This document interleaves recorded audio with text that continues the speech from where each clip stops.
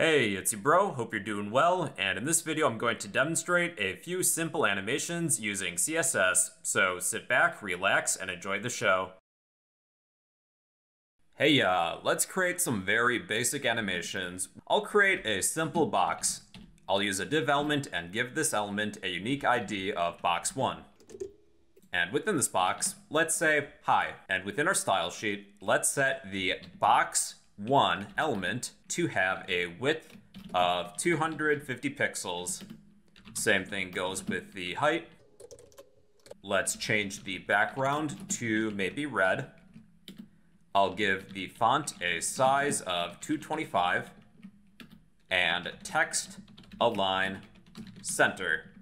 To use an animation, we first, have to create an animation. And we can do that by using the keyframes rule. So at keyframes, and then follow this with a unique name for your animation. For this first example, let's have this element slide into place from the right. I'll name this mySlide, something unique. Two keywords that we can add to our animation are from and to, and follow each with a set of curly braces. From will be any properties you would like to apply to this element when you begin the animation. The to keyword are the ending properties. Let's have margin left begin at 100%. So the margin on the left of our element is going to take up 100% of the width of our window. And this animation will end with margin left being 0%. There will be no margin on the left of this element. This will be a gradual transition between these two properties. But we have to set a length of time that this animation is going to take. But before that, we have to specify an animation by setting the animation property to the name of your animation. Mine is mySlide. And we need to set a duration. Animation duration. Let's say that this entire animation will take 5 seconds, 5s. And there we go. With our keyframes, there is a gradual change between these properties, anything within from and to. We can repeat this animation as many times as what we would like. Animation, iteration, count. You can set this to 1, 2, 3, or infinite. So this animation will loop when you set the animation iteration count to infinite. A couple other things you can do too. You can add animation, play, state, and the default is running. But you can set this to paused, and the animation will pause in place, but let's keep that at running. You can add a delay, animation, delay. Maybe we'll have this begin after 1 second. So it's been 1 second, then the animation begins. I'll keep that at 0. Okay, this next one is animation, timing, function. So right now, our animation is occurring linearly. We could have this ease in. So this accelerates, but doesn't slow down. Ease out, where we begin quickly and then slowly decelerate. Ease will do both. It accelerates and then decelerates near the end. Or linear, where it's a constant animation.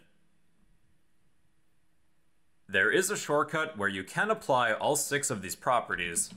And just to demonstrate, I will place all of these within one giant comment block. So beginning in this order, we begin with the duration. This time, let's say 3 seconds. Then the timing function, linear. A delay if you need one, I will keep that as 0.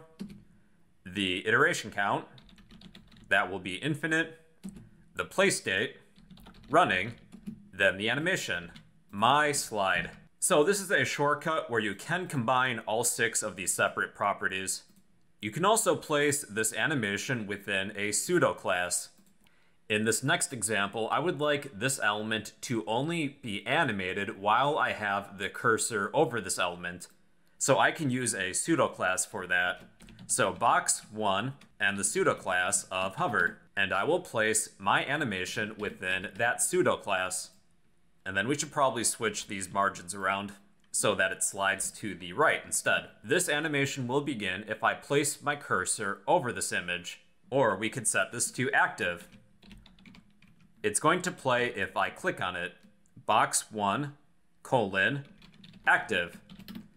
And then let's place our animation within it. So nothing's happening until I click down on this image, but once I let go, the animation ends.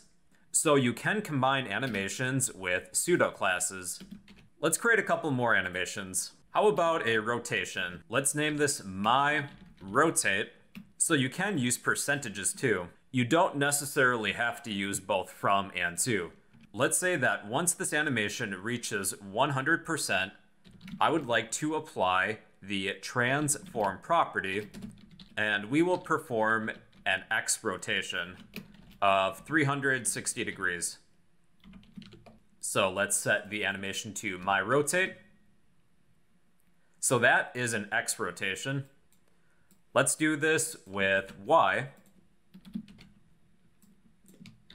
And let's get rid of that. Here is a Y rotation and a Z rotation. Let's change the opacity. So at keyframes, myOpacity. Okay, this time we will set this to 50%.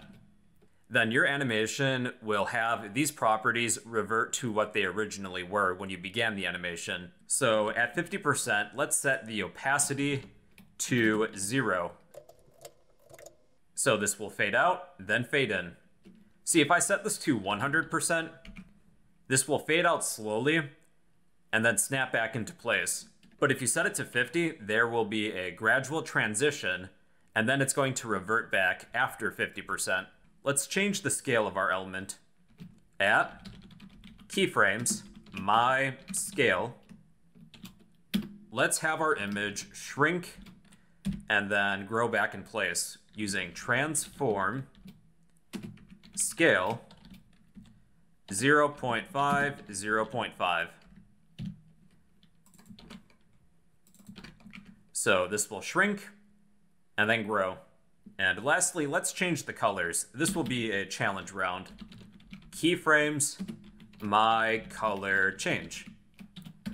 We'll go through the colors red, orange, yellow, green, blue, and purple. So let's have this begin at 0%. We will have the background color be red. Then at 20%, this will be orange. 40 will be yellow. 60 will be green. 80% will be blue.